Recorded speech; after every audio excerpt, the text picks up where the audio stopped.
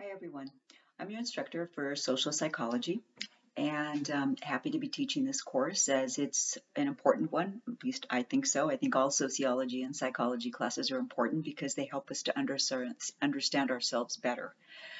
This particular class is a mix of sociology and psychology. So if you're a sociology major, you're going to find some of the concepts are familiar to you. If you're a psych major, you're going to find some of the concepts are familiar to you, but much of it will be new information.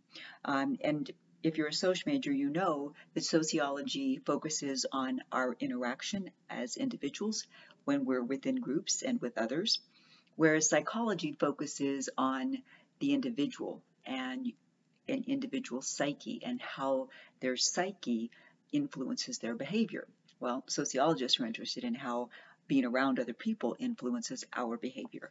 And so when we take the information from both of these disciplines and put it together into social psychology, we're recognizing that we are both an individual as well as part of a group when we are in different social environments. So when you're at work, you're an employee, yes, and you're part of that work environment, that department, etc., but you're also an individual within that group. And so social psychology recognizes that we are individuals within groups.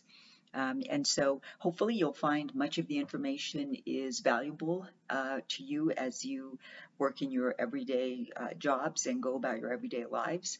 And if you're already in a career and you're just getting a degree to increase your abilities to get promoted within your career, or you're hoping for a particular career, hopefully you're going to find that much of this information is useful to working with other people and also useful to understanding our relationships with others, with our significant others, with our family members, our friends, coworkers, etc.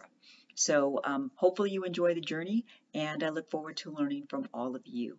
See you in each chapter overview. Bye.